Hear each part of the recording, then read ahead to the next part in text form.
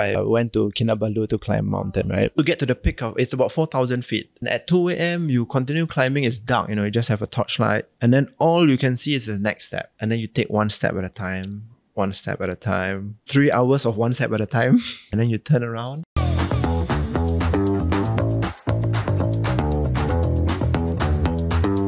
Welcome to OpenHaus, where every conversation opens a new perspective. Today, we have Mr. Mustaffa Kamal, co-founder and CEO of the Black Hole Group, a multi-million-dollar F&B outfit that prides itself on rebelling against the current. Welcome to OpenHaus, Mr. Mustaffa. And Thank you, your Davinia, for having entrepreneurial me. journey is very, very inspirational.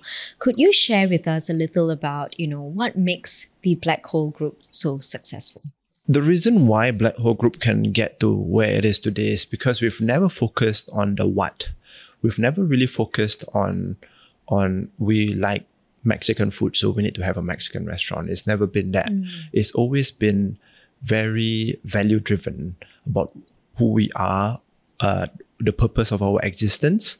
And the Mexican restaurant and Tipo Pasta Bar, those are just businesses or concepts that came up to fulfill the purpose, the central purpose of our existence. And the central purpose of our existence is to be an ecosystem that benefits. So if you open a Mexican restaurant with the intention to benefit people in terms of providing them a job, pay, providing them good food, a good experience, and if it doesn't work out, then no sweat. Close it down, open something else that can serve the same purpose. And I've always thought that the hallmark of a great leader is that when he runs an organization, it's great. And when he steps out, the organization still runs like clockwork. And I think that is what makes Black Hole Group successful. If something were to happen to me today, I'm very confident that the Black Hole Group will continue to run because the culture has been embedded so deep that you can't pull it out. You can take me out of the Black Hole Group, but you can't take that culture, those values that's been instilled in Black Hole Group out. And on top of that, I think over the period of the pandemic in the past few years, we've proven that with this understanding of leaning back on the purpose and the value of the Black Hole Group, we've been able to pivot and been malleable. Bruce Lee, what he said, right? Be like water. Yes. Yeah. And that we are able to take the shape of any cup that we're in, any circumstance that we're in, and we pivot. Because the restaurant or the concept and how we earn money, that does not matter as much as what we stand for. And that's how we are at where we are today. Right. As a leader, what values do you hold dear to your heart? Let me just share with you a story. Once upon a time, like very early days in the business, I had about 3 or 4 restaurants and 1 hostel. And we had about 50 people at the point in time. So our rent amounted to about $50,000 a month. And the payroll also tens of thousands of dollars a month. After running the entire business for the entire month, paying out the rent, paying out the staff, paying out the suppliers, you know how much I took back for myself? $300. Yeah. After all that effort, month on month on month. And that's on a good month, by the way. Although on a bad month is maybe $150. I can understand. Pocket money, So I got a bit jaded and disillusioned. So I went to see somebody whom I really respected, and I spoke to him and I told him, I think I'm gonna just sell the business. It's not working out. I think my previous job that I was working at paid me more than 10 times that amount for doing so much less. Now I'm doing so much more for 10 times less. And I make the landlord angry because sometimes I pay the rent late. I make the staff annoyed at me because I always demand things from them. I'm really tired because I work 18 hours a day. I don't have enough sleep. And at the end of the day, if I earn millions, it's fine, but I earn $300. So how does this make sense? Yeah. And he looked at me and he said, is this how you look at business? The money that you get and take home, like $300, is that how you look at it? And I said, yeah. He said, have you not seen what you've created? You've created an ecosystem that benefits. Sure, you take home $300, but the money that you've generated for the economy, the amount of money that you've disbursed to your staff, and this amount of money he saves up every month to get married, to buy a house, to have a child, to feed that child, and you basically harnessing an entire family. And then with that money, you are paying the landlord who pays off his mortgages, the suppliers who also run their own businesses. Yes, you only take home $300, but the millions that go through your platform, this is an ecosystem that benefit. And that entirely changed my perspective of how I run business, A business is not only a profit-making entity. A business has the ability to rejuvenate society and to benefit the people around you. So for me, that is the value and the way that I see the business, and that's how everything is born out of. Right. So I'm sure you had fears and doubts when you first started out, because you were in the Civil Defence Force and then you switched careers, right? And you went into an industry that was completely unfamiliar to you. Yeah, absolutely. I mean, that's insane. What prompted you, or what gave you that confidence to just jump right in and do that? I recently read a book, and it spoke about doubt. There was a discussion that asked, where does doubt come from? And then you realize that not many people can answer that, because where does doubt come from? But doubt actually comes from the lack of certainty. So certainty is something that one is one. And if you don't know what that is, and then that is where doubt comes from. So to decrease doubt, you increase certainty, right? So if my philosophy in approaching this is that the world is such a complex place that there's only so much that you can control. But the thing that you can control, you need to be certain about. And that is what I put my focus on, to try to increase that certainty in that matter, to eliminate that doubt. Yeah. Did that doubt, in your early years cost you anything? No, for sure. One of the biggest doubts I had was that when I graduated from university, I joined the SCDF as a uniform officer. And I think I did pretty well, getting promoted. I had a very good trajectory in my career. And I gave that all away to start a business, to go and scrub toilets, change bed sheets, clean up after people, because I started a hostel, right? Obviously, there are days where I ask myself, I was a uniform officer managing people, and now I'm cleaning up after people's mess. Something is not right. Yeah. So those kind of doubts always played in my head. But I kind of put my focus on the things that I can control and continued working on that. Yeah. So throughout the years, what mindset did you hold on to soldier through every challenge? I think over the years, I've gotten better at being equanimity, not to overreact when something bad happens, or not to celebrate too much when something good happens. So whenever I go through a tribulation, I don't look at it as something that I have to suffer. I look at it as an education. I look at it as character building. I look at it as something that we can learn from. And when something goes my way, I learn not to over-celebrate, because I've seen it one too many times that when a restaurant launches and it's in trend, people flock to it. A few months later, and it doesn't do well, and then you find yourself in an awkward situation where, I thought it was great and now it's not. And this patience and gratitude is my guidance, my crutch towards better success, towards striving for excellence. Because once you get out of this, then you could be in a state of heedlessness, because you think that you've done so well and you're complacent. But if you don't have patience as well, once a tribulation hits you, you don't know how to handle yourself. And some people are driven to depression, anxiety, and even suicide. So you need, for me, I at least subscribe to these two values. And I feel like this guides me along the path. Right. It's so interesting that you mentioned that, because when we speak to people, who are trying to start an entrepreneurial journey or any type of effort or endeavor that they're going on, sometimes as they're moving through that journey, they often say that, I don't feel the joy, even as they hit milestones. Has that been the case for you throughout your successes? You get a bit numb sometimes, because sometimes you do one and you do two and it's great, and you feel like, I got the Midas touch. Whatever I open, whatever I start, it will do well, you know, until the pandemic came, and then my whole worldview was shattered, thinking that, wow, everything I do is wrong right now. And then that's where the patience part comes in, to try to understand, to try to take a broader view on what these problems might mean for us. And in turn, for me, it gave me clarity on our sense of existence. Why we existed, because before we existed just to latch on opportunities and open new restaurants, but now we existed because of the purpose, creating the ecosystem that benefits for your team and everyone else in their families.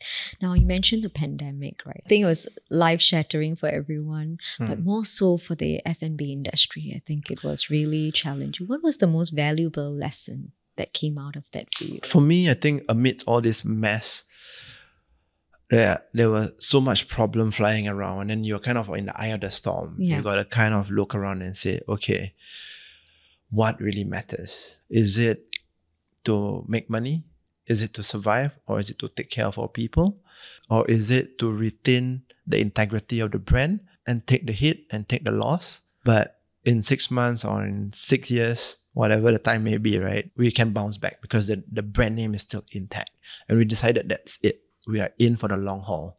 And that's how great brands in America and Europe, we're talking about Rolex watches, we're talking about BMWs, they stand the test of time. Because at certain periods in history where there were crises, they took it in the chin and they said, you know what, we'll take this loss, but the brand name stays. And that's how you build empires, and that's how you build pyramids. And that takes like some rewiring of the brain and the mindset into what kind of work and intellectual energy we put in and where. Yeah, because at that point in time, it couldn't be profit. Nothing is profitable at that point in time. Yeah, so it's got to be based on building infrastructure, business conventions, and the brand name. Right. And how did you, trickle down these values and ethos to your team? So for me, is that before that, as a founder of one small cafe, for example, you are the founder, you are the business owner, but you're also the barista. You're also the person who washes up and wipe the table and cook. So you're everything. So when you have an idea, it's actually executed quite easily because you know exactly what I want, and then I go back and design it. Yes. But when the company is bigger, right, and growing, you have to know what you want and be sure of what you want, because once it gets out there to 100 people, there's inertia. First of all, you have to convince them like, hey, this is my idea. I can't execute it without all of you. So I need to convince all of you first. And you, as the leader of the company, you better be sure that that's the right idea, because there's inertia, right? Yeah. The F&B industry is a very labor-intensive industry, right? From your perspective as a leader and from your early years as well, what remains the most stressful part of being in this industry? F&B is tough, not because of, like, if you break it down, it's not difficult to pour water into a glass. It's not. But F&B is difficult because it's a million of these small things happening simultaneously and grinding at you every single day, 7 days a week. And it just takes one problem to mess everything up. Everything will crumble. Aircon is down, that's it. You can't run a restaurant. The tap water there's rust inside, that's it. You cannot make so many kinds of food and drinks and coffee for the day because water is rusty, right? Yeah. So that is the challenge. There's so many cogs in the wheel that you have to make sure that every one of them are done right. And then you get to sell a burger for $10. And that's the best part. All that just to sell one burger for $10. And you have to sell 1,000 of that. Right. Yeah. And as the CEO, you don't just see a problem and you solve a problem. You have to deal with all the circumstances and all the situation around it and try to reconcile all of them. Right. Now, if you were to take away one or two core lessons in the last 12 years, what would that be? So if you're talking about a time period, I grew from a founder of a business to a CEO of a business. And I think it's important to stress that there is a very distinct difference between the two, because a founder of a chicken rice shop is a founder of a business. But that does not necessarily mean that he's a CEO of the business, right? And a CEO who is employed to run an organization is not necessarily the founder of the business. Yeah. So for me to be able to straddle and grow from a founder of a small business to growing it to a large organization and now helming and running it as a leader of the organization, it's something that I guess you can go to school for, but the nuances of it really cannot be taught. For example, when I was a younger business owner, right, just to call a plumber to come, it's $200. It's expensive, yeah. Before the parts and the repairs, it's really $200 has to come down. Yeah, so I thought, you know what? Why don't I learn how to repair a toilet bowl? So I learned how to repair a toilet bowl. I learned how to run like electrical wirings and whatnot. Yeah. And then when you run a company, you have to have the MBA level, so you learn how to manage finances, you know how to move human resources, you know how to run an organization. So from plumbing to electrical work to running an organization, it's 2 different skill sets altogether. Yeah. And some of these things you can learn in school, but at the end of the day, the learning is in the doing. That's then right. you make the mistake and then you fail miserably, Then you get back up again and you say, you know what, I understand why I failed and now I learn to do it better, and you're still not perfect. Yeah. And you're learning every day. I'm still learning every day. It's, the founder and the CEO part, right? How do you draw that line, that balance, right? Because as a founder, you have a vested interest It's so tricky. It's so tricky, right? It's so Because you have a tricky. vested interest. This is something that you founded. There's that passion and that love for what you're doing there. But as a CEO, like you mentioned earlier, you get a hired CEO to come into the business, right? And they come in, but they have a very clinical mindset because they're outside of that founding journey, right? You cannot be more spot on. Yeah. So, funnily enough, this is a conversation I've been having with my partner for the past few months.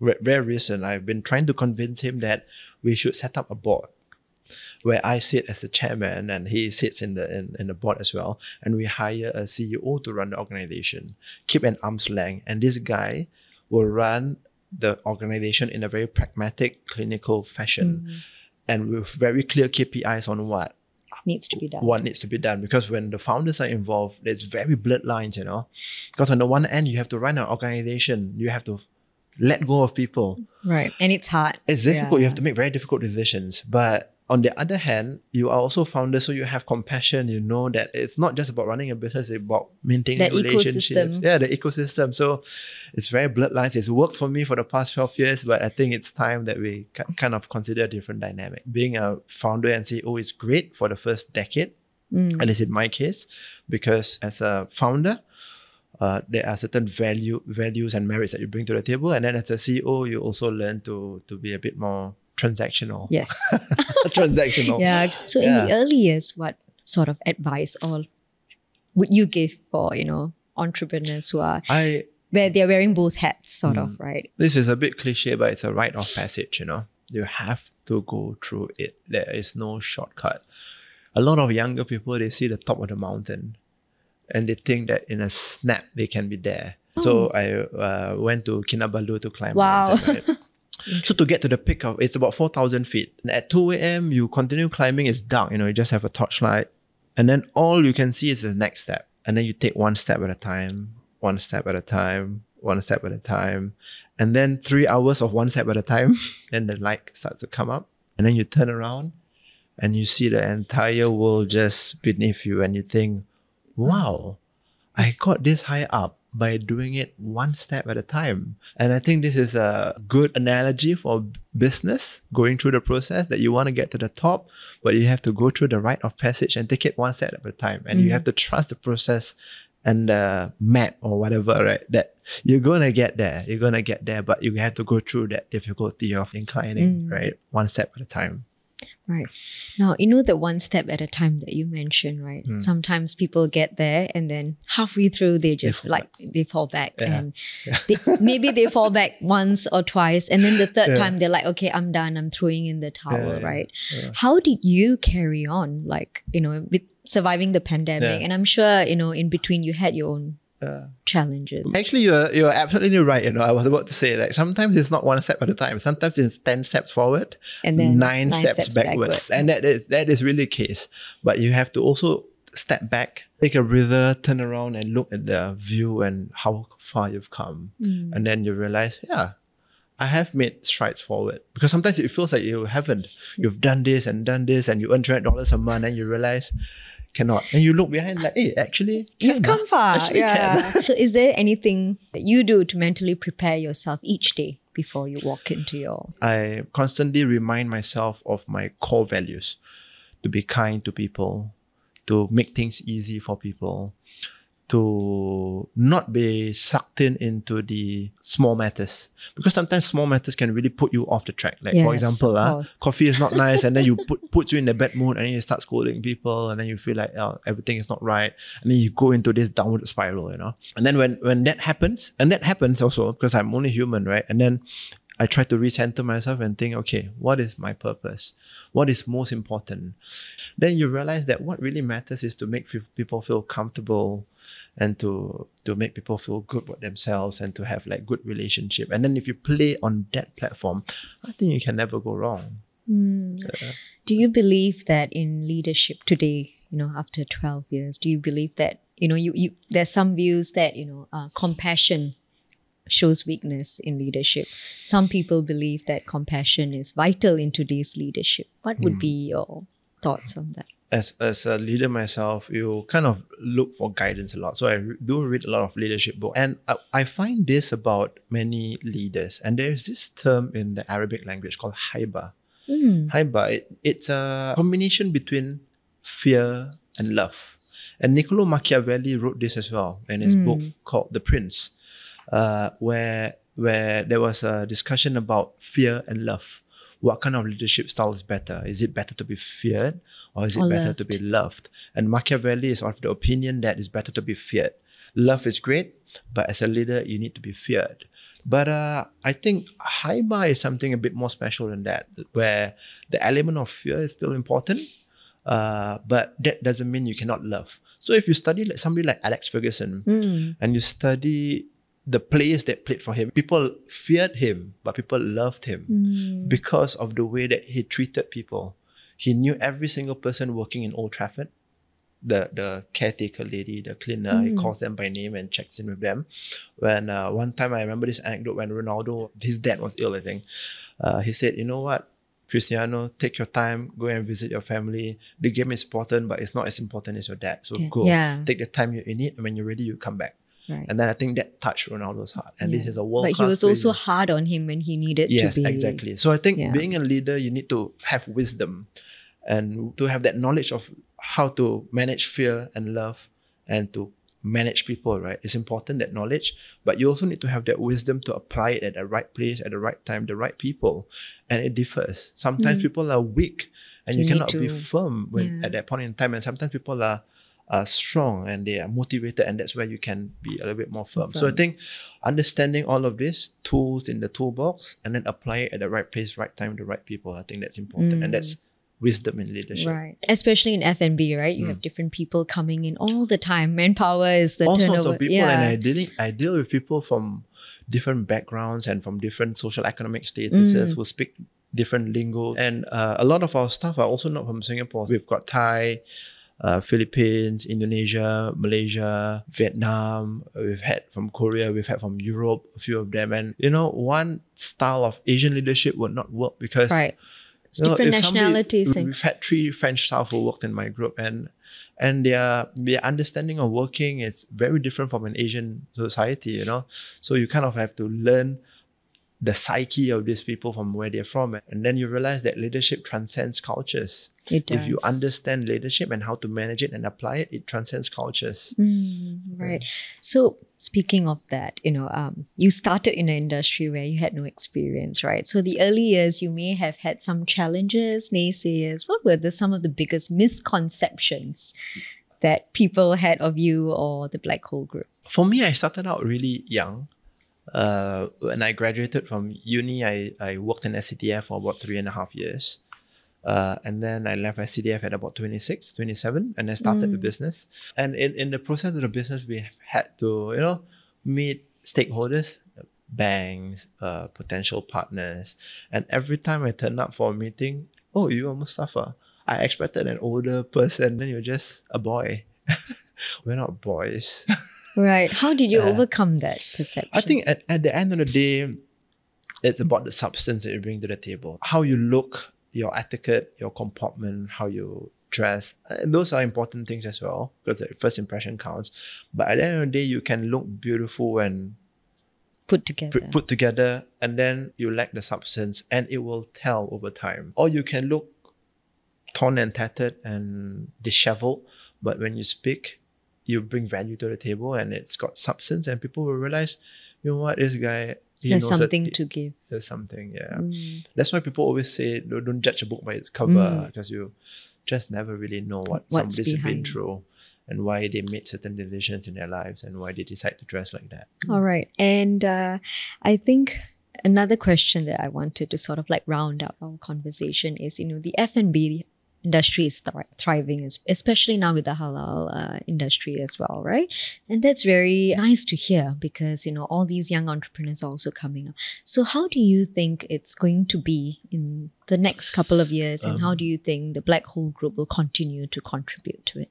If you don't mind, right, I have to kind of like correct you. Okay, no problem. Yeah, because the F&B industry is not thriving at all.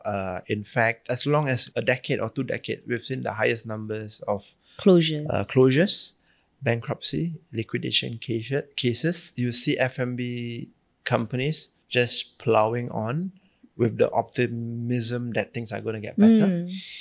When the pandemic first came out, then the economists came out and say, you know what, this pandemic is going to hit the globe. Everyone's going to be affected. And it will take the world 6 years to recover. When I heard that, I laughed. I thought, like, 6 years? What is this guy thinking? Obviously not lah. Soon 1 year is going to be opened up and things are going to be back to normal. And now I'm living it, 4 years on, we are still in it. Yeah. It's just that the pandemic itself has been relieved of it, but the effects of it, we are still living for the F&B especially. F&B. I think for all industries, interest rates are still high. We are adapting to the new norm. Consumer habits have changed a lot. And also you compound that with internet TV. There's Netflix, social Disney. media. Yeah, social media. So people don't go out as much anymore. And then there used to be a supper culture where you go to a prata shop. Everyone's gathered there. Because there's just no social media, there's no TV. So you just go out. After the last show on Channel 5, you go out and you hang out with your friends. And now the supper places are not that busy anymore. There's also delivery, where even if you really need to have supper, you just order on one of the platforms and it gets delivered to you. Yeah, so that social dynamics have changed and it's here to stay. It's not as if people are going to flip and just say, you know what, we miss those times, let's do it again. This is the new norm. So we do have to deal with that and accept that. This is the reality that we are facing with, and how do we deal with this new status. All these things have unintended consequences, and F&B industry is affected.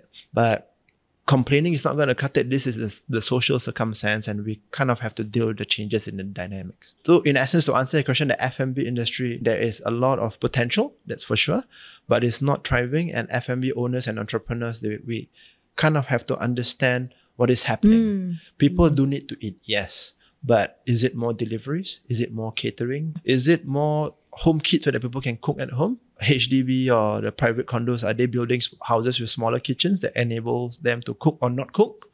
Yeah, so all this, I see it as social engineering, and we have to understand that so that we can cater our product to suit the market. Yeah. That's really incredible. So what advice then do you have for upcoming F&B? Don't do it. Don't do it. Don't do it. Don't come into the industry. I think you gotta really touch your heart and ask yourself why. Because at the end of the day, there's this term in Arabic called innama a'malu binniyah. Your actions are by your intentions. And you really have to understand why you do it. If you want to open a burger bar because you love burgers, that's just not gonna cut it. Because you love burgers, but is it going to pay your bills? Is it going to pay your rent? Is it going to earn you the money? Because a lot of younger people do it because of passion and passion alone. Yeah. Passion for burgers. I mean, I don't know what do you like? Bubble tea. You like bubble tea? Okay, sure. You like bubble tea. But does it mean that you can pay your rent, your bills, selling bubble tea? You're selling bubble tea. And when the times are great, good. Maybe you can. But when the times are not, are you going to break down and cry? Are you going to go into depression and give up? Because your purpose has got to be deeper than just liking bubble tea. It's got to be a purpose that is willing to be pummeled with trials and tribulations, and you're still standing there and say, I love it enough To keep going. To keep going and only take $200 a month. That's the key, isn't it? At the end of for it, younger entrepreneurs, I think they really have to dig deep Yeah. and ask themselves, why are they doing this? Because opening a cafe, a lot of people will say it's sexy. Like, everybody wants to open a cafe, but when it's great, then it's great. When you get the publicity for 6 months, then it's great. But when it's not, then how are you going to deal with that? In 24 months, when your company is down in the dumps, you're not making money and your staff boycotts you, what are you going to do? If you're going to give up, then you shouldn't start in the first place, because that day is going to come. I'm not trying to scare you. I'm not trying to scare them, but you got to visualize that. And then if you think that you have what it takes to be resilient and you have that mental fortitude to go there, and Winston Churchill said, never waste a crisis. And if you feel like you're that kind of person that can look at a crisis and say, there's an opportunity, then maybe go for it. And even then, it may not be enough, because over time you got to build that mental fortitude. Like the little losses in life, you lose your wallet, how do you react? You fall down, how do you react? When your kid falls down, you feel like mommy cuddling, but you feel like, you know what? Let him fall. Yeah. So all these little things in life, how you react, will accumulate to the bigger thing to prepare you for the bigger challenges. Okay. So thank you so much, No problem, my Mustaffa. pleasure. It's been wonderful having you on the podcast. Thank you. And I feel hope, honored and privileged. thank you so much. And yes, that's all. Thank you. Okay, and to our listeners, thank you for tuning in to this episode of Open House. Remember, for every question you have, there's somebody out there who has the answers. If you enjoyed today's episode, please subscribe, leave a review, and share it with anyone who might benefit from this. You can also follow us on our socials for more updates. So see you next time.